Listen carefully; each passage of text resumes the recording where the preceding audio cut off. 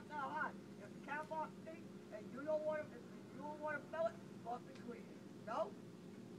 That's Simple. why I won't get it. What? It's that simple.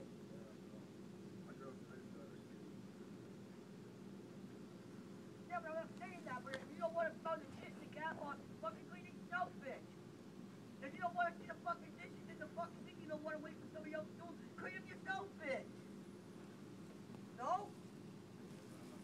Well, yeah, I do the dishes on Sunday, yeah, fucking, I pay all the fucking bills.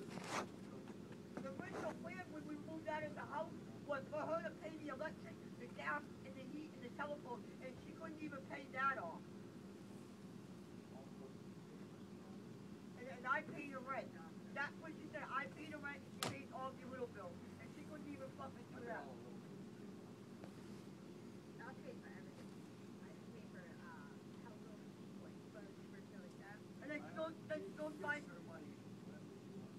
and then she goes buy to buy her son a phone, a fucking $100 phone when she don't even have a phone herself. That really even works. You know what I mean? Like, she makes no fucking sense. How are you gonna help somebody else out when you don't even? When it comes to your kids. Yeah, but the kid don't even want nothing to do with her. You don't even want to come home. That's why you actually even came over. She's getting all stressed out because she finally said it that he don't want to come home and deal with shit. He's comfortable where he is. He's gonna stay where he is. Until yeah, that's why. Like, well, why does he want to move with you? He doesn't. Like the last time he moved with you, you fucked up too many times. Like even Courtney said that. Like, yeah, it's good to be home. Yeah, but you know what I mean? But it's also like Courtney said too. Like Courtney's right. Like you come home and you don't feel comfortable there because you already know your mother fucked up twice. So most likely your mother's gonna fuck up again. That's how kids feel.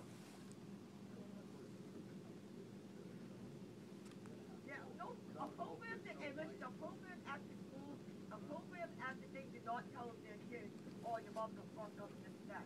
First of all, they don't even know their mom. Well, that's what my shelter did, the teen living program is what it's called, the teen mom, they kept putting all this shit in my head.